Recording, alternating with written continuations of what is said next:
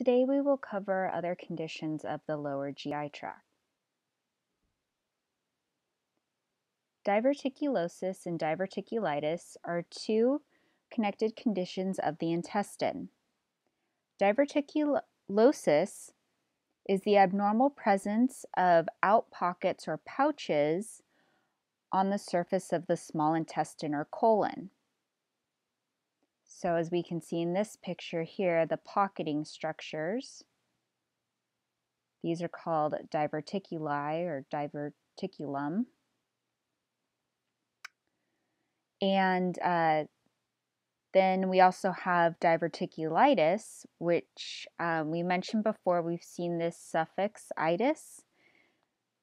And this is the acute inflammation of the diverticuli. Again, whenever we see this ending here, it indicates inflammation. For example, bronchitis or hepatitis. These are conditions involving inflammation, and the names all end in itis. So diverticulosis and diverticulitis are most common in Western and industrialized countries. So based on what we know about these countries and the developing countries, we might be able to say here that lifestyle and diet play a role in these conditions. Historically, these conditions are associated with low fiber intake. You know, if we think about the traditional structure of the Western diet, it tends to be low in fiber. Also, patients usually have a history of constipation and increased colonic pressure. Recently, the focus has been on the increased inflammatory response, because it's not just that we have these abnormal outpockets that can trap fecal matter, it's the inflammation afterwards that can lead to more damage. In addition to low fiber intake and inflammation level, other risk factors include obesity, a sedentary lifestyle, use of steroid hormones, alcohol and caffeine consumption, and cigarette smoking. So as we can see here, there's a lot of lifestyle factors that come into play. Due to the presence of the outpockets or pouches on the surface of the intestines, fecal matter can be trapped. So we have these pits all over, as we see from the lumen side, and these are dense in the lumen here.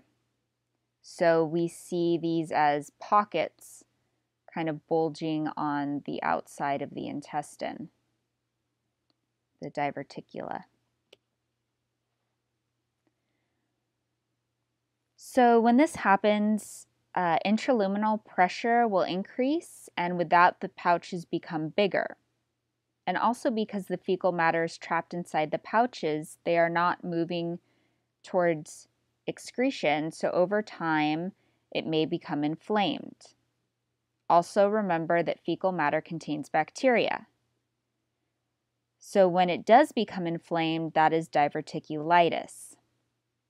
So we can see here the difference of the diverticulosis with just the presence of these pouches here compared to the diverticulitis, where we see the fecal matter is trapped in here and some changes going on with the inflammation.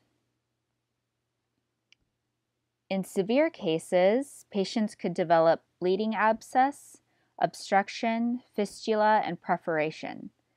If this happens, it can have a systemic impact, and it may require surgical intervention in certain cases.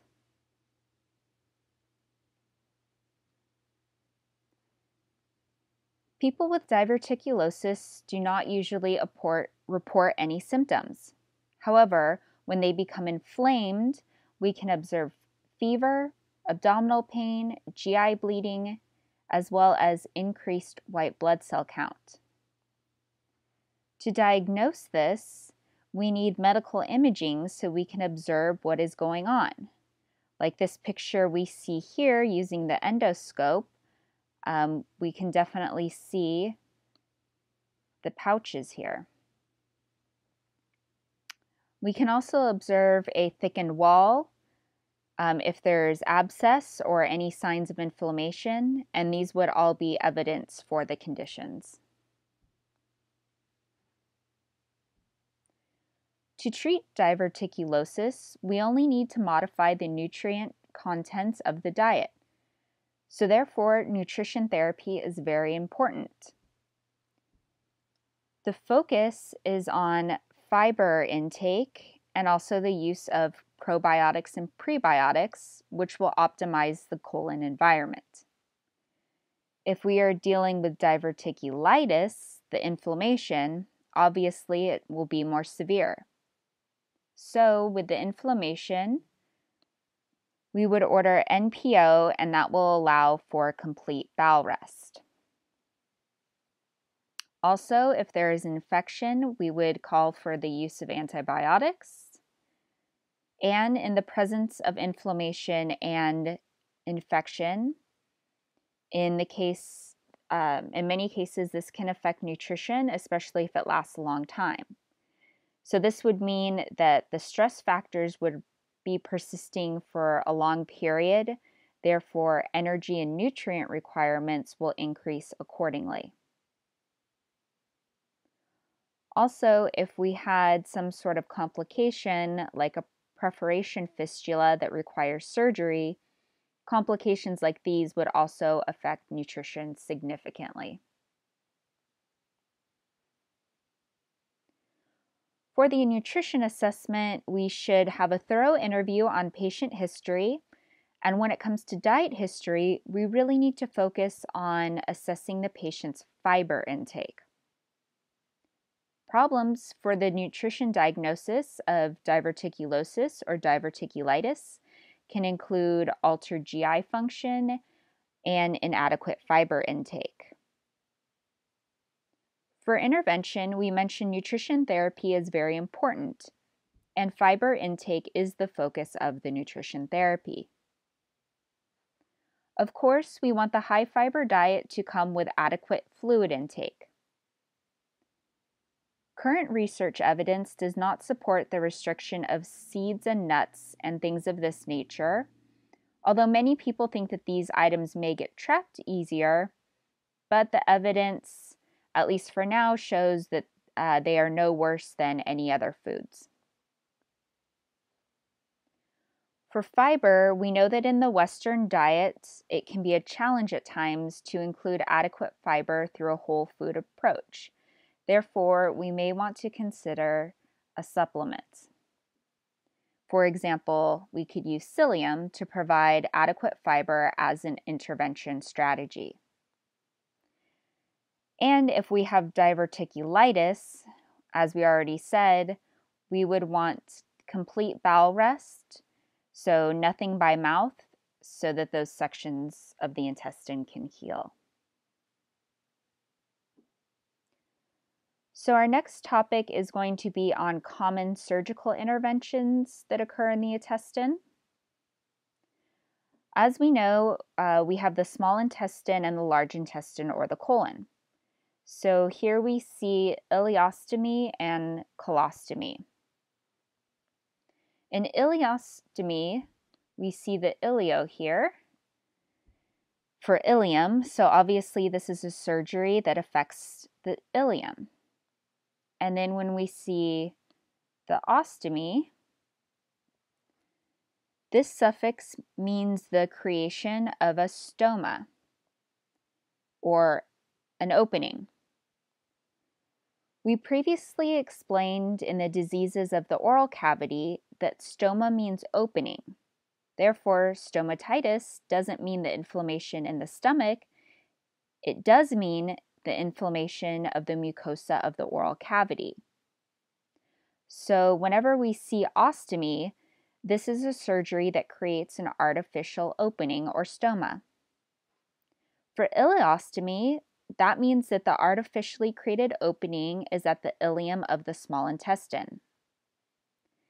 In this case, usually the patient's colon and rectum are removed. This could be due to many things like cancer, severe trauma, or severe inflammatory bowel disease like Crohn's or UC.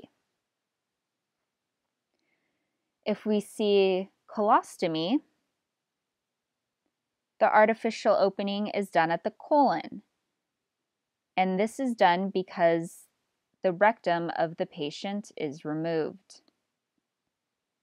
Therefore, we must create an artificial opening so that the waste can be disposed of. Pouches are attached to these artificial stomas to collect the waste. Please review the normal structure of the intestine, both the large and small intestine, to help better understand the consequences of these surgeries. So, also, instead of doing a pouch, sometimes they'll create an internal pouch, as we see here, and these serve the same function as the rectum. What is not included on this slide is if we have a jejunostomy. So this means that the stoma is in the jejunum, the midsection of the small intestine. In this case, nothing will pass to the point of the ileum or colon, whether they are left in the body or have been removed. The issue is that if the stoma is created in any section of the small intestine, we expect that the patient will lose a lot of fluids and electrolytes. And this is because we know that the colon absorbs a lot of water, and if we lose the whole colon and the end of the small intestine, we will still have a lot of unabsorbed water. In this case, the fluid will go into the pouches attached to the stoma, so the patients will have excessive fluid loss, and we need to be keeping this in mind. The goal for nutrition intervention in this case is to decrease the risk of obstruction. Again, maintenance of fluid and electrolyte balance is very important because patients who undergo these types of surgeries are at high risk for imbalance. We also want to reduce fecal output and minimize flatulence. So if we think about it, at this point, the anal control of defecation is gone. We have created an artificial stoma upstream from that sphincter. Therefore, we no longer have control. And after surgery, we want to transition a patient from PN or even EN to the oral diet. We see that studies indicate that early PO feeding is tolerated by most patients. This means that we don't have to give them bowel rest for too long. We should start the PO feeding early, and we don't have to be giving them a lot, but at least some for stimulation, which is helpful for the remaining intestine. Patients will also need to eat slowly and chew thoroughly, as is the case for many GI diseases. Nutrition therapy for ostomies, depending on which section of the GI tract they are located, there may be different issues to deal with. So we do need to know which surgery we are dealing with. And we can go ahead and take a look at these tips. Having smaller bites, that's understandable. Having a regular eating schedule, eating at the same time so that the body can have a routine to expect and to adapt to. And of course, smaller, more frequent meals. We can also be eating larger meals in the middle of the day, which will help to decrease the stool output at night and allow the patient to get better rest. Again, remember, the control of defecation is gone in this case. We also want to avoid certain spicy and fried foods. And also we should know that there are foods that thicken stools, such as banana, applesauce, rice, and pasta. This would be a little better for the patient because if we think about it, if we have a more liquidy stool, it's going to be more inconvenient for them. There are also odor-generating foods, so if we don't want to have that effect, patients need to know which food should be limited or avoided. Same thing with foods that cause gas production. In a previous topic, I think it was for IBS, we already saw a whole list of foods that are associated with increased gas production, so please refer to that table. Also, do not drink from a straw, smoke, or chew gum. All of these actions can cause the individual to swallow more air, therefore they will have more discomfort. And this last point here, we need to pay attention to fluid intake because after these surgeries, the patients will have increased fluid loss. And of course, they may need to drink more in hot weather if they are sweating more. This just makes common sense. But really, we do need to stress these points during the nutrition education. The next slides are specific recommendations regarding food and food groups, so please study these on your own.